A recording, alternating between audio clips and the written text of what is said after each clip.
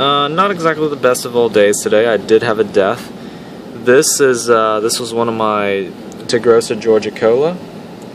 This is probably my oldest female. You probably saw her in a couple of feeding videos and tour videos.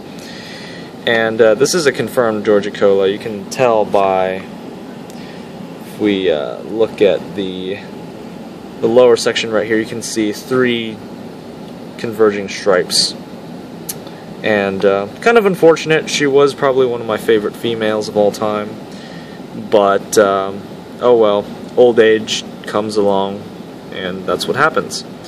So, if we take a look at her dorsal here, that's what T. georgicola look like dorsally.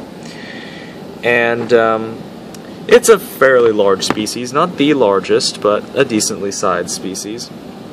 If we take a look here, we have I'm going to grab my carolinensis, who's still alive, and you can tell that the carolinensis is a bit bigger than the georgicola.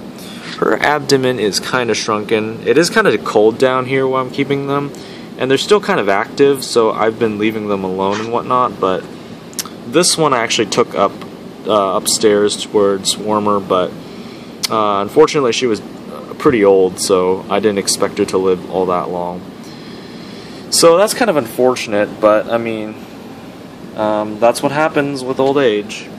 And these guys only live for about 2 years, so oh well.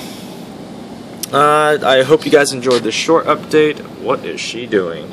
And stay tuned for more videos to come. Alright guys, see you later.